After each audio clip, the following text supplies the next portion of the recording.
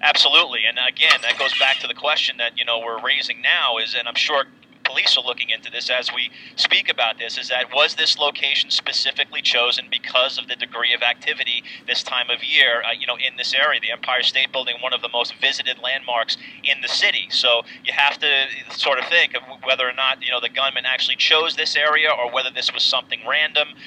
Maybe the location wasn't chosen, or maybe the suspect targeted these particular people. We just don't know.